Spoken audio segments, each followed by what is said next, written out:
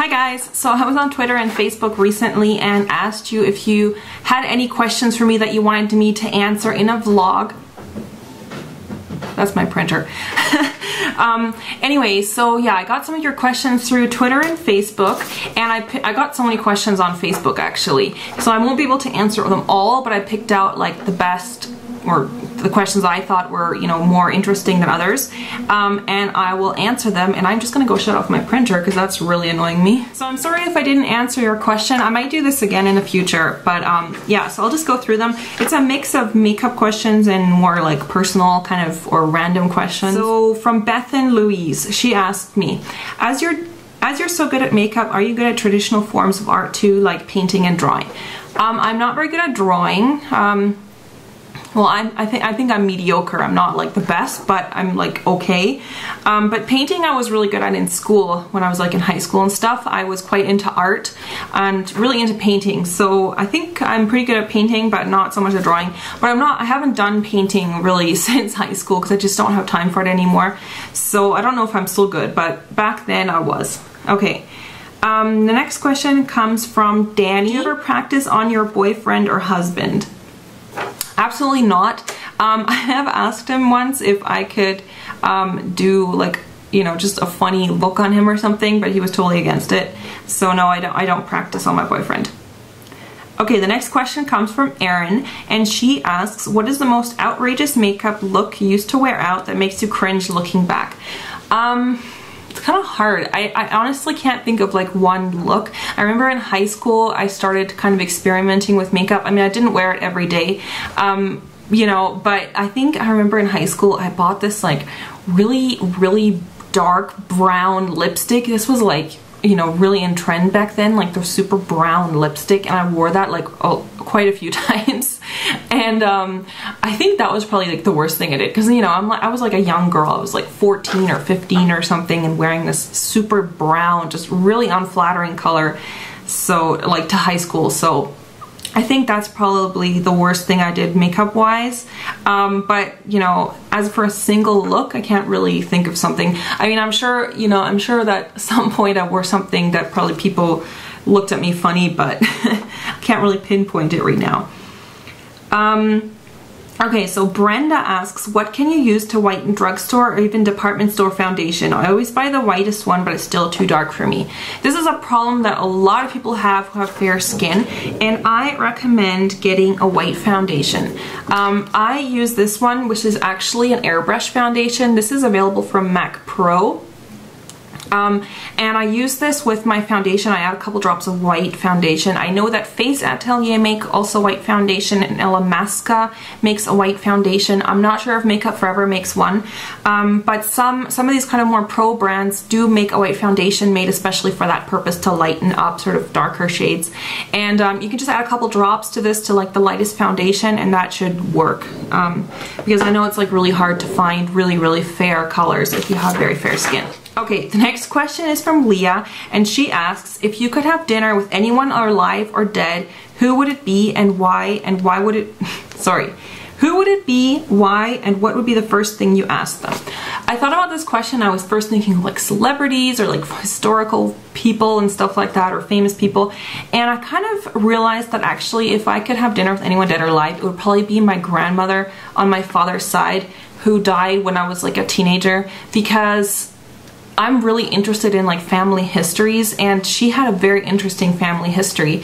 You know, my father's German, so she lived in Germany in like the 30s and 20s and stuff, and she came from like a part of Germany that's now like no longer part of Germany, because after the war like the borders and stuff changed. So I think if I could talk to anyone, it would be her, and it would just be trying to find out all the information from her, like what it was like to live back then, and you know what her family was like and stuff. I think that's probably the person I'd want to talk to. Okay, Brittany asks, I've seen many makeup gurus have tutorials that use the glue stick method to cover their eyebrows but non-removing it. So how do you get it off? Okay, this is like the first time I used this glue stick method to try to cover my brows. This was I was really concerned about too, because I thought that, you know, glue is going to like rip out all your eyebrow hair and stuff. But actually, most of this glue, maybe I can, yeah, here's one.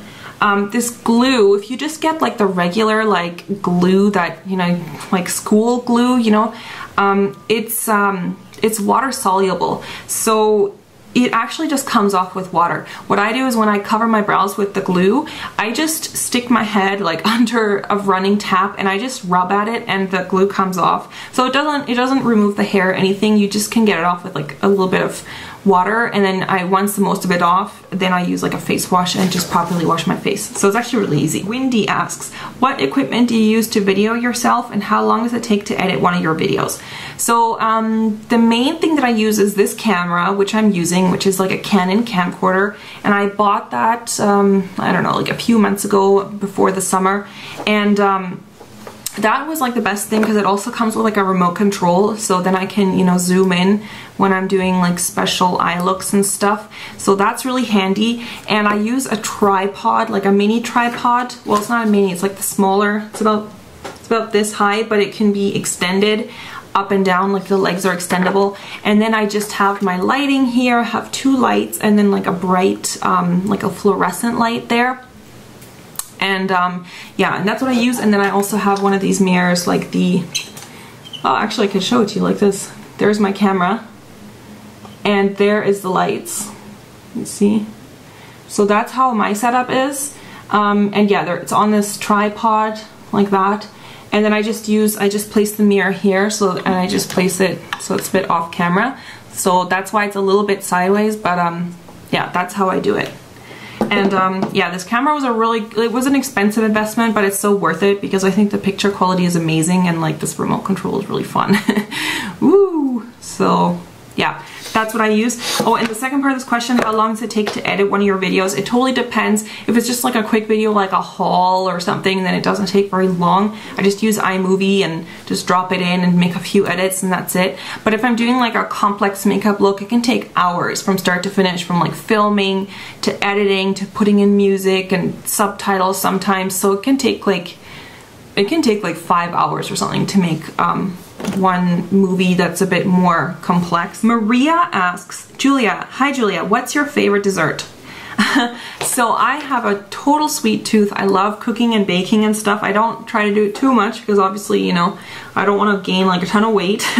But I really like fruity desserts, like still creamy and stuff, but something that's including with fruit. So like apple crumbles or like pies, like fruit pies. I really like pavlova, which is like a meringue that you make and then you put fruit on top and cream, or anything that's kind of like hot and cold together, like ice cream served with like a warm dish. So anything kind of like that those are definitely like my kind of favorite desserts. Fräulein Schwartz asks, what's your favorite food and do you like to cook? I absolutely love cooking. That's like one of my other big kind of passions after makeup. I love making, you know, trying out new dishes and stuff. I really like sort of cuisine from other parts of the world. Like I really, really love Asian food. So I have quite a few cookbooks on like Thai cooking and like Vietnamese and stuff. So I really love Asian food. I really like Mediterranean cuisine, like Italian and you know, southern France and stuff like that. They have awesome food. And also like just, you know, like northern Morocco, like along the coast, they have awesome food. Like Moroccan food is one of my favorites too. So anything that's kind of like exotic and different, I really like it. Okay, Leda asks, can you define the order of concealer, foundation, contouring, blush, highlight, and powder? Can powders and creams be mixed or should they be the same medium in each application? Okay, so it kind of depends what type of products you use, but for me, I usually do foundation first because I use a liquid foundation, and then I do the concealing. So because the foundation already is going to cover up a little bit of your blemishes or under eye circles, so then I apply the concealer, then I apply powder, and then I apply blush and highlight and stuff if you use a powder blush. So basically what you want to think of is you want to put cream products on top of cream products and powdery product on top of powdery products. So if you're using like a powder blush, you want to apply that after you set your foundation, because your foundation, if it's a liquid, it's like creamy.